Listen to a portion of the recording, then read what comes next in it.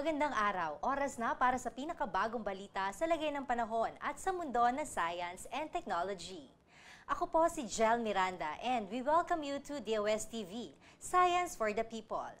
Balikan ang proudly Pinoy-made na health device na layong gawing mas mura, mas epektibo at accessible ang knee replacement para sa mga Pilipino. Dito lamang sa SineSiyensya.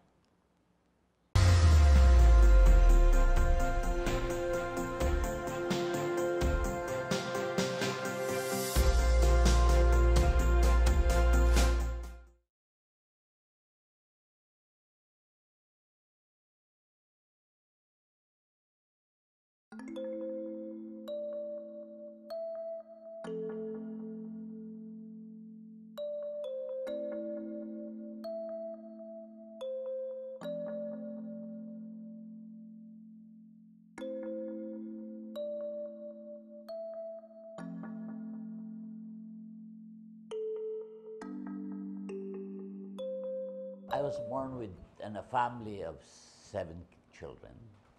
My father was Jose and Consuelo were farmers, sugarcane farmers, but very small. We have 5 hectares of land. And so we consider ourselves poor. We work in the hacienda, the farm. I am watching carabaos and all of those. In fact, the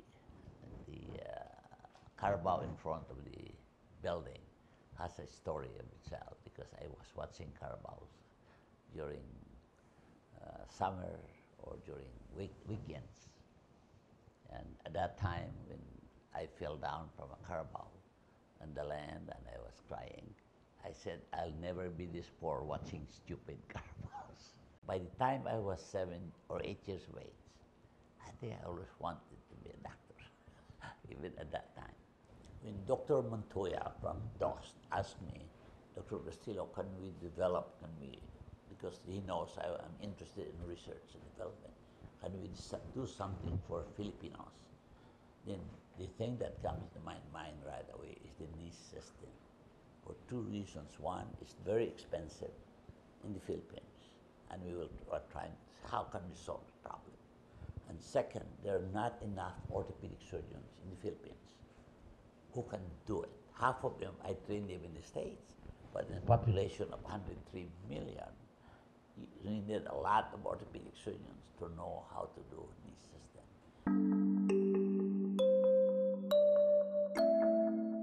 Through a meeting with Dr. Ramon Gustillo, who's a world-famous orthopedic surgeon. Dr. Ramon Gustillo is a US-based Filipino orthopedic surgeon who has done a lot in the area of orthopedic medicine. And one of his milestone achievements is actually the development of implants, which are now currently patented and being used in the US. But this time he wanted to develop a knee implant that is for the Filipino. And he actually approached us with this concept and development initiative that he would like to develop a knee implant for Filipinos because he knew that currently there is no available knee implant in the Philippines that was actually manufactured in the Philippines. Not to mention the exorbitant cost of having a knee implant, which cost about almost ₱1 million pesos, all in all, including the surgical fee.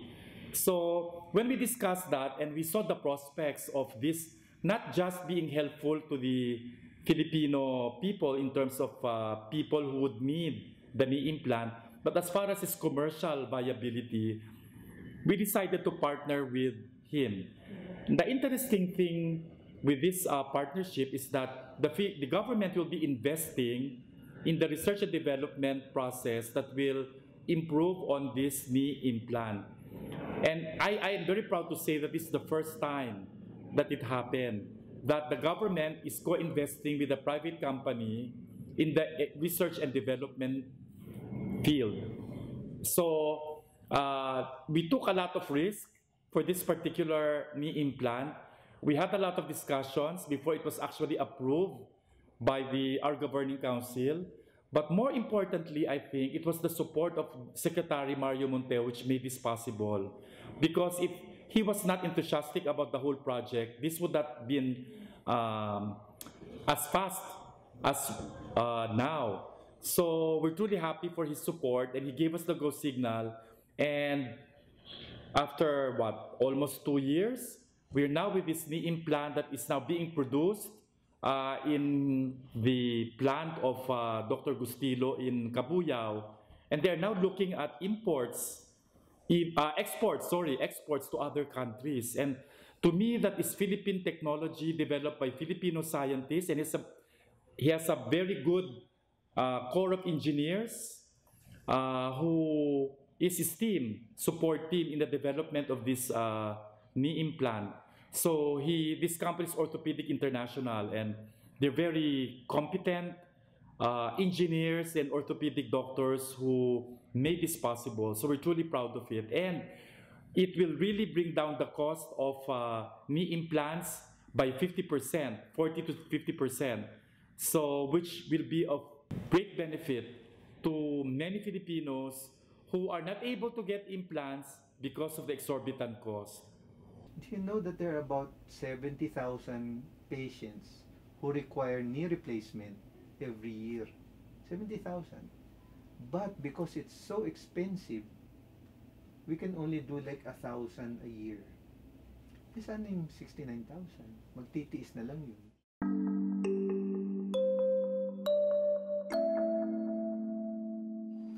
Nag-start ang akong tuhod sakit 1983. Dire. Sakit. Isa lang ka legs niya, isa lang ka leg niya. Dason ginakuan man ginapadoktor ko man sa titaw mga pain reliever lang laban, inom na ko bulong, umpawan man siya. Pero hindi madala sa bulong, nagtabok gid sa di. Jud amat-amat sa nga do nag-deform gid sa tubo. Kabudlay gid. Magtinda ko doon, hindi ko katindog dali. Hindi ko kabilis, hinay yun, ano pa, manukad pa ko, mabuylok ha. Kabudlay gid sa akon, hindi ko kagiho kayo. Limitado gid akong giho. Kapin pa kung ng arthritis. Katinda lang kay ang misis ko man nagatinda da. So wala pa siya na operahan. Budlay gid kaayo sa iya nga panggiho, hindi siya kalakat maayo. Gasakripisyo gasakit ang iyang mga tuhod nga hindi agid makaya. Zenas is a late 4-year-old. He has a problem for the last 12-15 years. He has not been walking too much. He's primarily in the chair and stand up and walk. She has knees that are very deformed. It's not osteoarthritis. Probably she even be either gout or rheumatoid arthritis. His knees are going outward. Because we use our knees for our whole lives, we have wear and tear of the knees. When you and I walk, our weight is bear from the center of the hip joint, the center of the knee, and the center of the ankle. As we age, the wear exceeds the repair of the knee. The problem with the arthritis of the knee, the wearing away, it's a permanent thing. When the cartilage disappears, no amount of medicine or injections will permanently cure him. So it's really restricted his quality of life for the next 10 or 12 years. He doesn't have money to be done.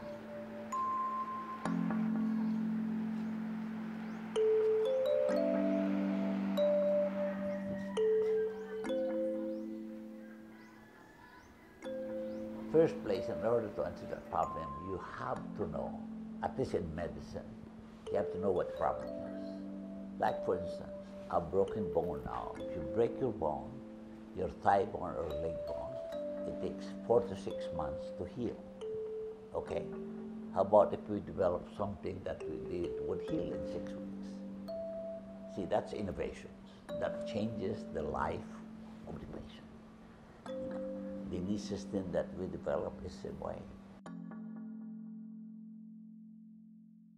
So, when Dr. Montoya and I approached, I said, we have to solve the problems of total knee replacement, alignment, and how to make it affordable, quality preserved and yet affordable. And I think we addressed both those problems. DOST with PCHRD helped Dr. Gustillo. So they put in some money, Dr. Gustillo put in money, and together we built up the research, and the research became production and manufacturing. Now we're using it clinically.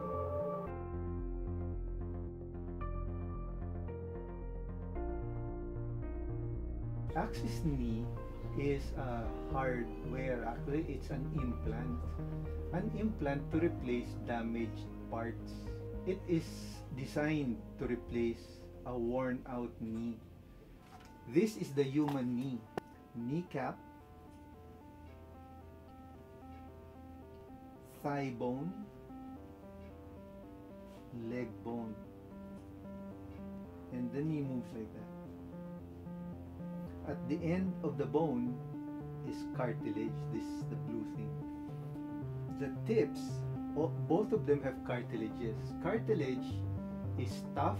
It does not have any sensation. So when we move, when we walk, it's like a good padding. As you age, this padding wears away, it becomes thin. Eventually, it disappears. When this disappears, it will be bone on bone. And when we walk on bone, sa Tagalog yun, buto sa buto, masakit yun. It's very painful. There is no medicine that you can take to replace this. Like a broken brake pad, worn out, you cannot put oil to make it better. You have to replace it. Axis knee is a way of replacing this worn out pad. And essentially, the procedure cuts the end part of our joint that is damaged. That means the cartilage that is worn out. You cut them off and replace it with metal and plastic in a correct alignment and correct stability, what we call ligamentous stability. The worn out cartilage, you just have to shape it off. Once you shape it off, the axis knee or implants like that, you put bone cement and you stick it in the bone. At the end, the tip or the end of this bone will have metal. The end of this bone will have, it's a special kind of plastic. And together, when you move, there will not be any bone-on-bone contact. So the patient can walk without pain. Longevity of knee system, if properly done, it should last 25 to 30 years easily. Because the plastic wear, plastic, you only wear 0.02 millimeter per year. So it lasts for a long time. We calculated the thickness of the plastic. It can easily last for many years. And we have several patients, some here and some in the States, that are now 25 years. Because they are well aligned, still functioning. To do a knee in the States, it's at least $30,000 per knee. Here, we can do it for $5,000 to $6,000 easily. And that covers everything. Covers the implant, covers the professional fees, covers the hospital. For indigent, but for indigent patients now, well, we try to work. For really indigent patients, we just give them that. You know, I cannot tell you frankly how he heard of us, but all of a sudden he just showed up on the clinic, and with his knees, and he's from. So I don't know how he came to us. So he's the first access knee system that we have done both knees, one at a time. Maybe they just place a pain because the periosteum needs an probably an open fracture. Because usually, if it's not an open fracture, they usually present it for elective surgery.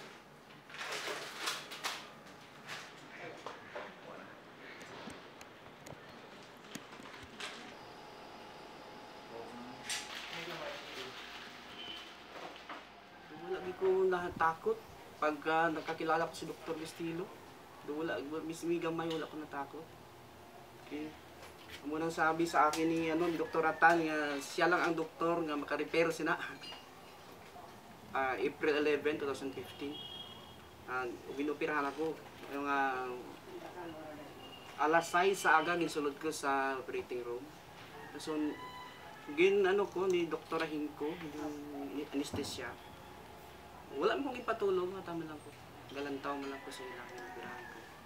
Tapos mga dugay na opera, almost 2 hours to 3 hours. We didn't charge him. I didn't charge him professionally. It's all free. The only thing that we charge, because the government requires it, yung implant. The implant is half the price. You know, he has failed health, so it pays for his hospital bill. So after operation, din na-confine ako sa sa akong room. Pagkaaga, nagtayo na ko. Nagamit ako ng walker.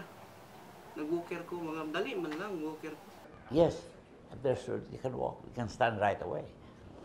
You know, because we put something in there that controls the pain for the next 48 hours.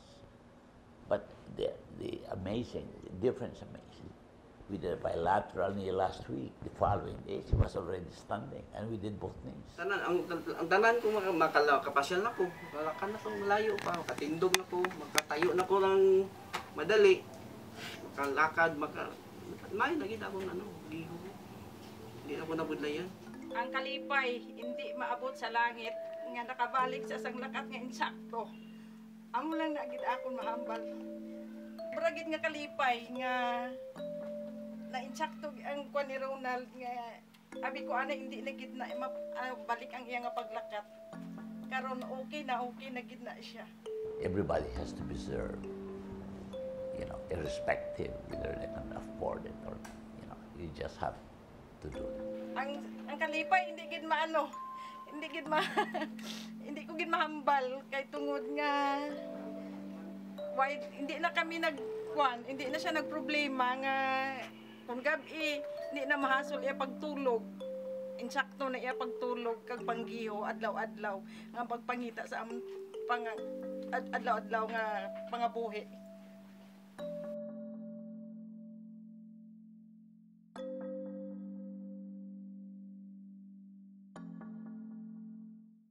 I'm very optimistic that we'll be able to come to an agreement with the Food and Drug Administration. That's one. For this knee implant specifically, the training program is also being accelerated because of our talks and seminars with a lot of orthopedic surgeons. More and more of them are actually being trained on this particular procedure and implant. So as more and more doctors are using it, more and more patients will be using it. And eventually, what we would like to happen is that it will be the standard as far as knee implants are concerned in the country. So we're aiming for that.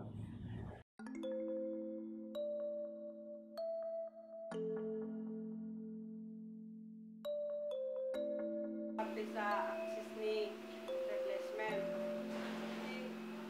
Siyempre mayroon, nakulbaan mo na ako kay maibisan pala ang parte sang doon. Lagi, way pa ko kabalo nga ng may material galing nga para pang ilis. Ngayon na lang ko sa Ginoo nga base si Dr. Bustillo ang ka ang doktor nga makabulig sa akon nga makalakat ako sing kadlong kamuto nga nagsugod ako nga magpa-opera sa access ni na investment. Sa karon makaobra na ko, makapamasyar na ko da sa gwa, hindi na ko mahuya nga lakat-lakat dira sa gwa kay tadlong na tuhod ko na maobra ko ng tanan. Sa kaluoy sang mahal nga Diyos nga ginbuligan man ako kag si Dr. DOSTv sa iya magpaninguha man nga mabuligan man ako.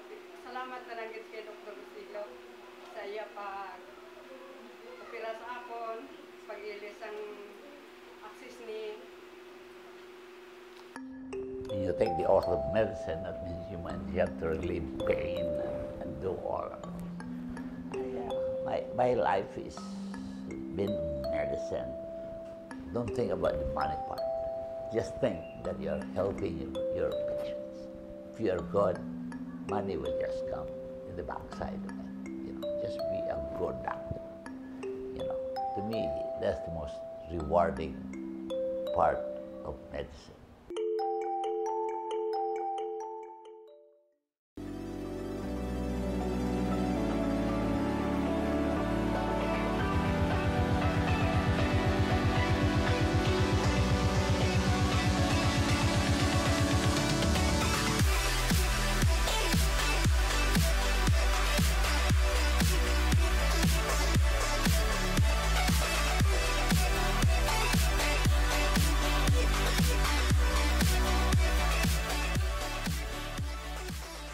DOSTv would like to thank Filipino Creazione de Mano Incorporated. Visit their showroom at ground floor lobby, PSMBFI Building, 318 Santolan Road, West Crames, San Juan City. SineSiyensya, the world's leading source of reliable and authoritative news, views, and analysis on information about science and technology for global development. Visit their website at www.sidev.net. And that's it for today. For more information, just log on to www.dostv.ph and visit our social media accounts. Abangan din ang update sa lagay ng panahon mula sa DOST Pag-asa tuwing alas 5 ng umaga at alas 5 ng hapon. Always remember, in progress, science is the key, kaya sabay-sabay tayong makiisa at gamitin ang siyensya. Kami ang DOSTv, the program that delivers science for the people.